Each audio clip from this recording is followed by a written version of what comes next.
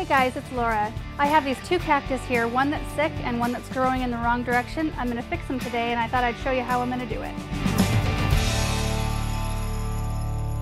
These are the things I'm going to use today. A pair of good gloves, a pair of tweezers, a knife that has been disinfected in a bleach water solution. It's 1 part bleach to 9 parts water. I'm going to let that set out here to dry, and then a saucer. Let's work on this sick cactus first. You can see that this cactus has been watered too much and it's beginning to rot. So what it has done is it shoots out a bunch of these little babies all the way around it to try to perpetuate its life. What we're going to do today is we're going to cut these babies off so that we can prepare them and root them, and they'll grow into a nice cactus. To do this, you'll need your sharp knife. What I'm going to do is I'm going to find a spot to grab onto the cactus, get a good grip on some of its spines. I'm going to get in there with my knife and I'm just going to make a straight cut. And then I'll use my tweezers to grab that baby off, and I'll just set him aside for now. We'll continue to do this with all of these babies.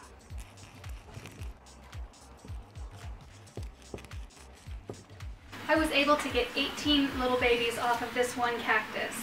You can see them all right here. The next step is to lay them all aside. You'll want to put them on a windowsill in a cool house and a bright room. And you'll want to let them dry for a couple of days. This is the most important step. You'll want this cut to heal over completely before you plant it. Otherwise, they can rot fairly easily.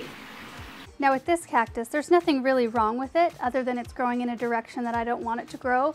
So we're going to give it a serious reality check. What we'll do is we'll just put the knife right in and gently cut it off like that. And so you can see that that will be a nice cactus after we've got it healed and rooted.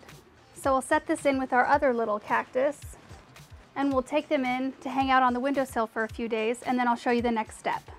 Hey guys, we're back. It's been 5 days and our cactus have formed a nice callus. You can tell it's formed a good callus because there's no moisture left down here. It's real dry, so it is ready to root.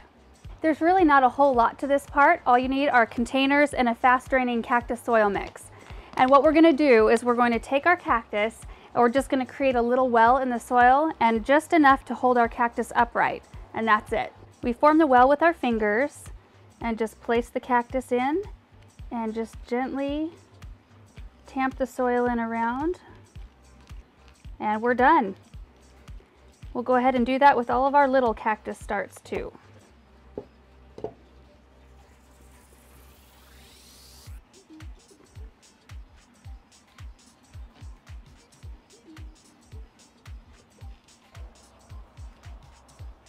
Just like that. The only thing we have left to do is to water them in. You'll just want to water them till just the soil is moist. The #1 reason why some people fail at rooting cactus is because of rot, too much water. So you'll want to make sure that you let the soil thoroughly dry out between waterings.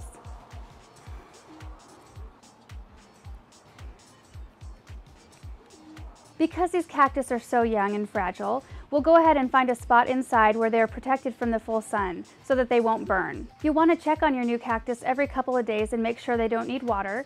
And every 2 weeks you can put on your gloves and go in and give them a gentle nudge on the sides. If you feel resistance, then you know they're starting to root.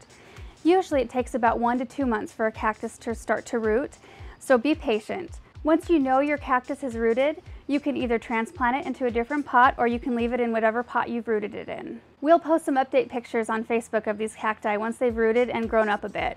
Thanks so much for watching the video. See you guys later.